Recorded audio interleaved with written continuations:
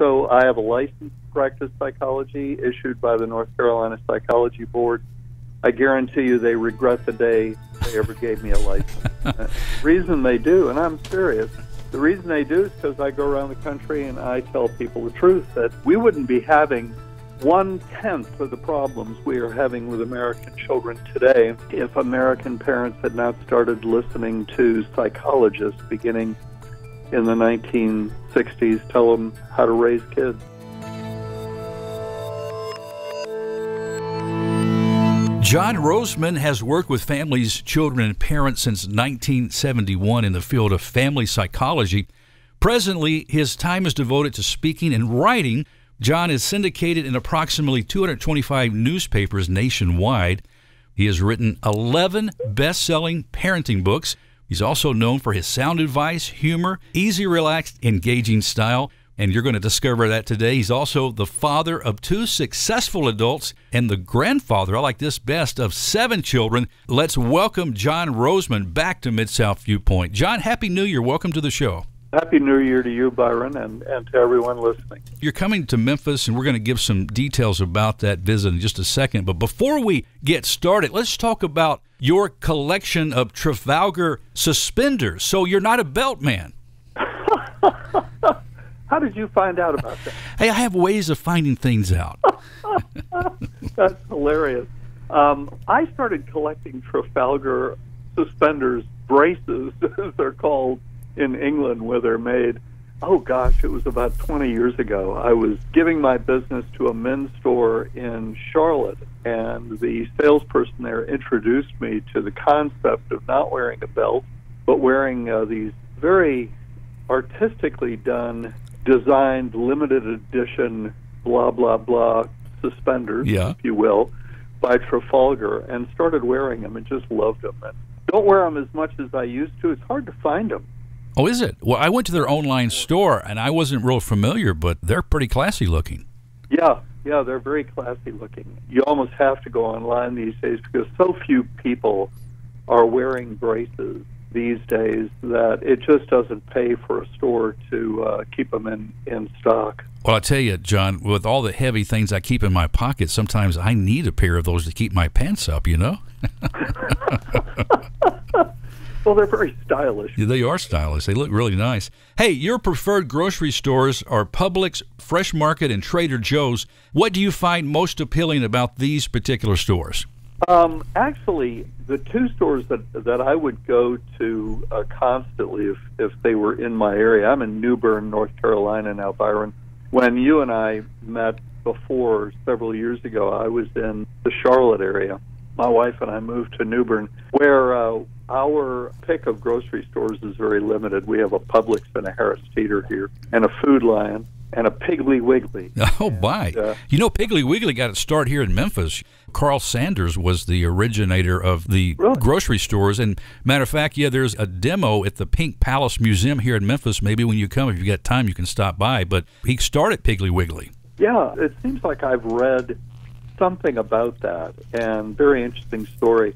Anyway, I just like them because they're kind of offbeat, not Publix, but Trader Joe's and the Fresh Market are kind of offbeat, and I like just kind of offbeat things generally. Well, the Germantown community is negotiating right now a deal with Trader Joe's, and hopefully by the end of this year there'll be a Trader Joe's in the Memphis area. Yeah, it's really a great store. I mean, you can go in there and you can get pre-fixed dinners. If anyone's ever been to England, the concept in the grocery department at Harrods department store, and where you go in there and you just, and this is what a lot of people in London do after work, they just go to Harrods, pick up dinner, take it home, and it's already prepared. Yeah, so Trader Joe's is very much like that. As a psychologist, have you spent any time psychoanalyzing the way grocery stores are set up and the way people participate in their experience at grocery stores? You know, I am a psychologist by license, Byron, but I don't believe in psychology. I don't look at anything psychologically. I think that psychology has been a wrecking ball in American culture, and I don't think there's any room for it in a Christian worldview. So I have a license to practice psychology issued by the North Carolina Psychology Board. I guarantee you they regret the day they ever gave me a license. The reason they do, and I'm serious, the reason they do is because I go around the country and I tell people the truth, that we wouldn't be having 1/10 of the problems we are having with American children today if American parents had not started listening to psychologists beginning in the 1960s tell them how to raise kids. Well, you're coming to Memphis January 22nd through the 23rd for a parenting conference, also an educator seminar at the Bornblum Jewish Community Center. Now, tickets can be ordered online at Bornblum, and that's BORNBLUM.org. You can also call 901-747-2665, and we'll be talking about the details throughout the show. But that first meeting, John, on Sunday afternoon, January 22nd from 2 to 5, you're going to be talking about parenting with love and leadership. You'll also be on that Monday evening talk about parenting the strong-willed teen, and then that Monday afternoon session with educators, classroom management, and leadership. Now, when you say a parent is to love their child, besides providing food, clothing, and shelter, the necessities, how does a parent best prove their love for their child? Well, you best prove your love for your child by giving the child unconditional love and unequivocal discipline. The problem in the American family today, Byron, is that we, and again, this traces back to the demonization of traditional forms of discipline and a traditional approach to discipline by the mental health community in America beginning in the 1960s. With no evidence whatsoever, they said that traditional approaches and traditional forms of discipline were psychologically harmful. We now know that they are not. But this propaganda was extremely effective, and it caused the American parent, not all of them, but all too many, to believe that the proper raising of a child was all about love. And when you believe that, you end up becoming an enabler. Love without leadership, without discipline, is enabling. The flip side of that is that discipline without love is abusive. I was going to interrupt you just for a second, John. I remember the late Adrian Rogers shared a story about this very topic about parents allowing their kids to basically do whatever without discipline. And he said, if Johnny wants to cut the legs off the coffee table, make sure you have the saw blade sharp for him. Yeah, and we're now reaping the consequences, the predictable consequences of what the type of parenting that America has embraced over the last 30 years. We're looking at millennials, young people who go to college and complain of microaggressions and trigger events and things like this and need safe spaces. And it's a tragic thing that the kids are not to blame. The parents are not to blame either. The blame, I believe, falls on my profession. And the thing is that my profession refuses to say it was wrong about any of this stuff. Doctors will say they were wrong about their theories concerning disease. Physicists will say that they were wrong concerning their theories regarding the universe and particle physics.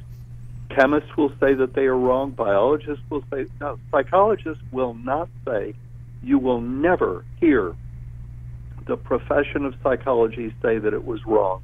It is the most narcissistic profession on the planet, in my estimation. And this is what I do, Byron. I go around the country and I try to help people recover from the devastating effects on the American family that psychology has had.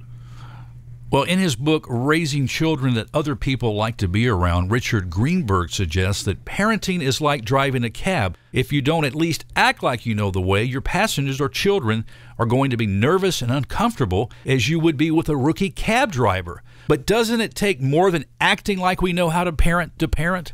Well, it does, and I agree with what Richard Greenberg has said. I'm not familiar with the book, but I agree completely with your representation of his position on that issue.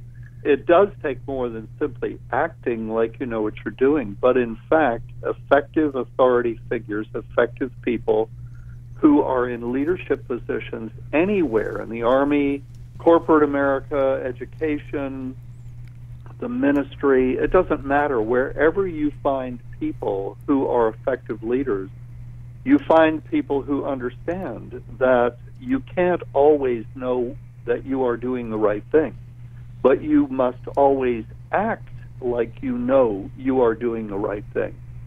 And indeed, if you don't, with a child, two things happen. One, the child learns how to manipulate you, and number two, because the child sees a parent who is tremendously anxious and indecisive, this begins to cause problems with the child's own mental health after a while.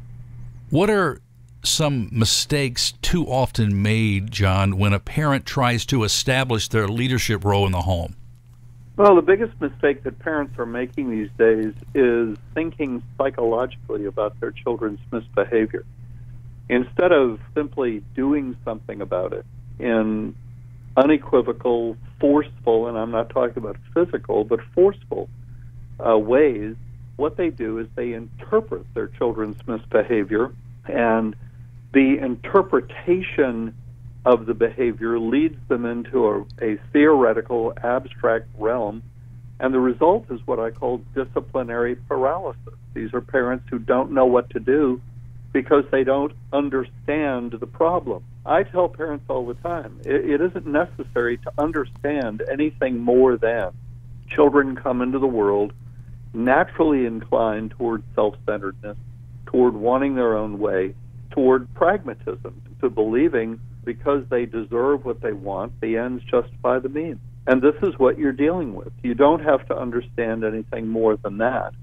And discipline is all about letting children know unequivocally and forcefully, and again, not physically necessarily, but forcefully, that you will not tolerate antisocial behavior from a child from age 2 on.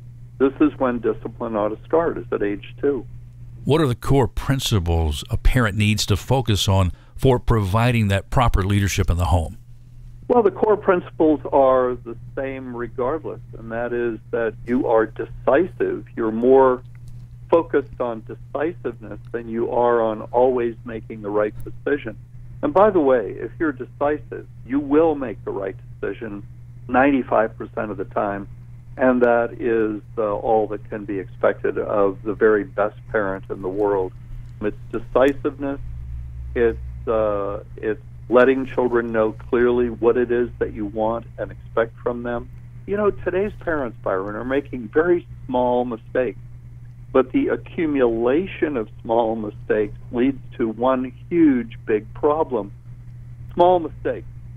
Ending what you think is an instruction to a child with the word okay with a question mark after it.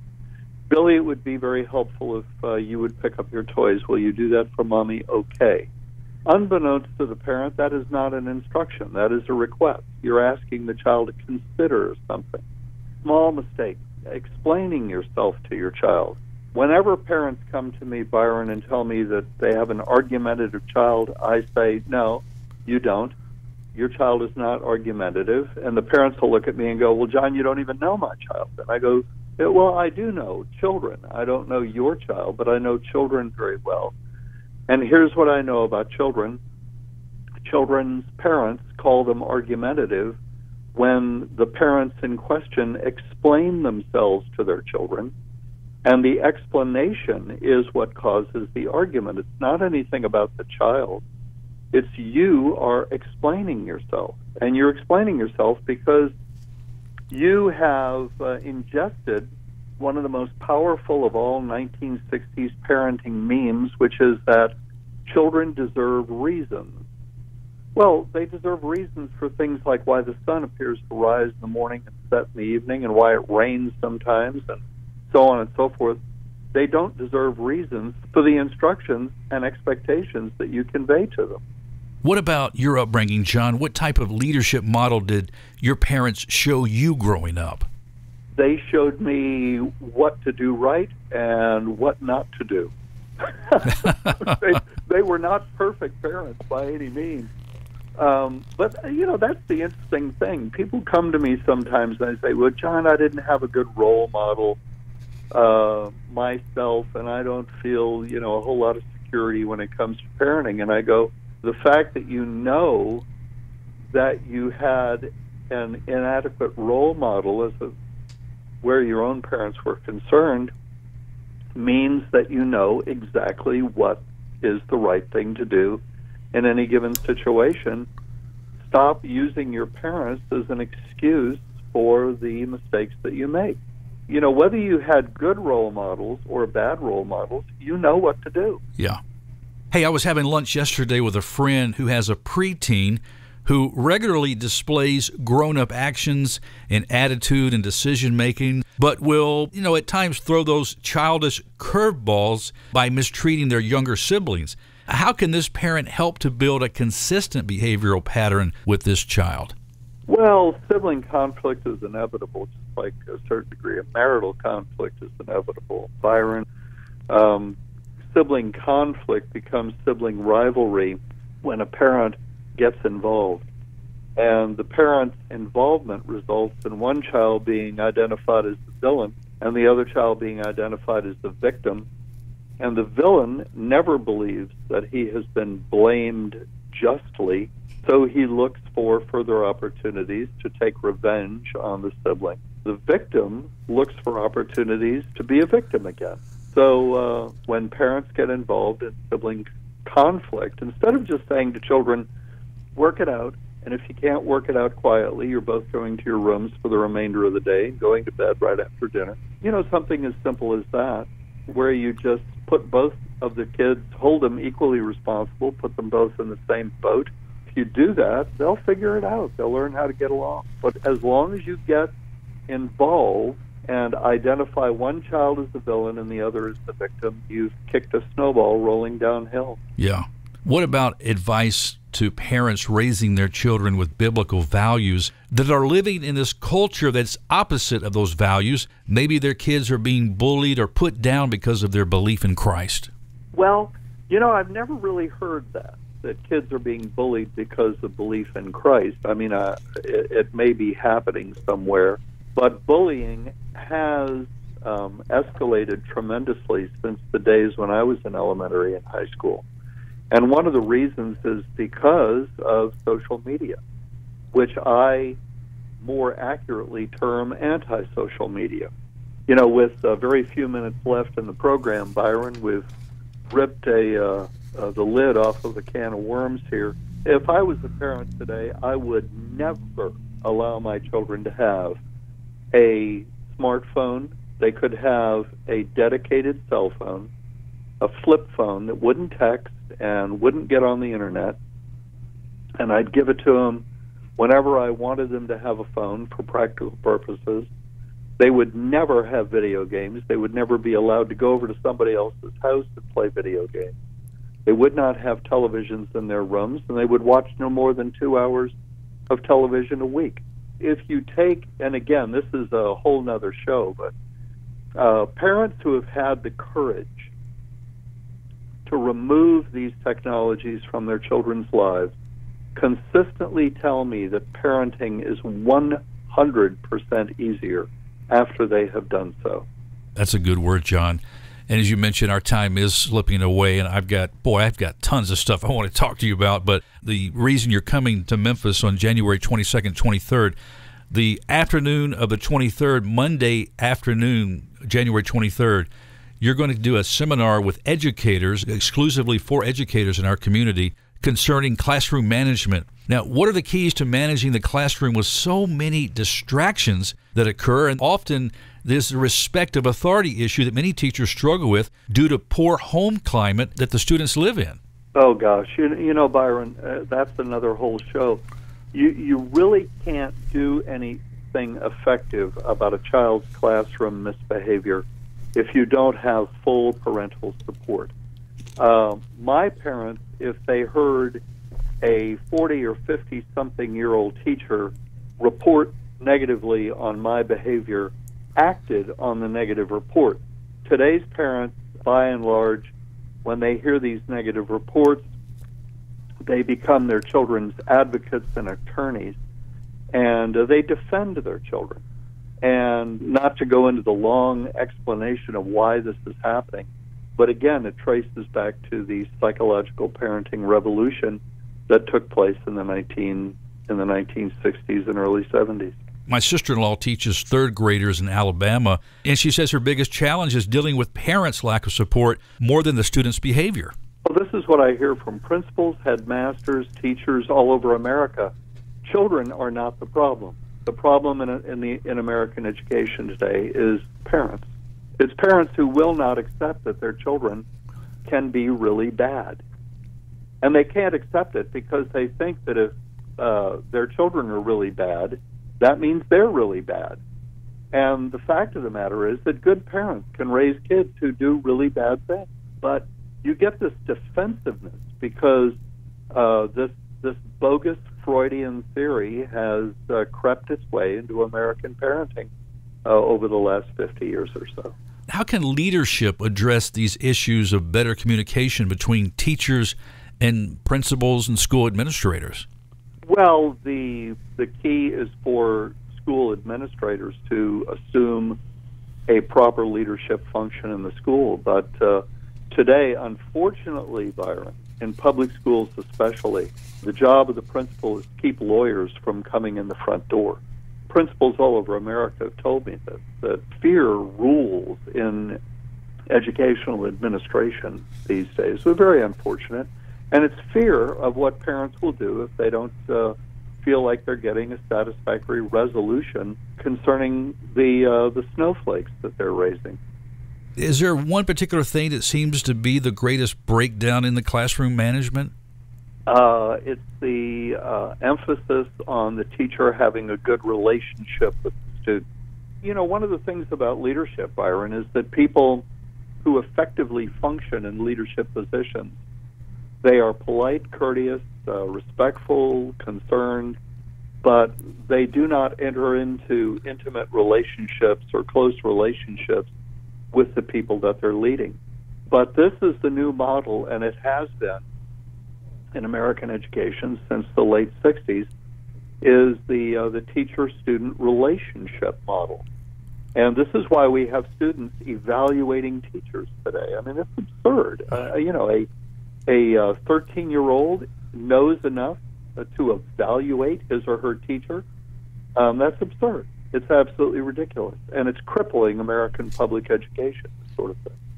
Well, John Rosemond, you're coming to Memphis on Sunday, January 22nd, for a meeting with parents about parenting with love and leadership.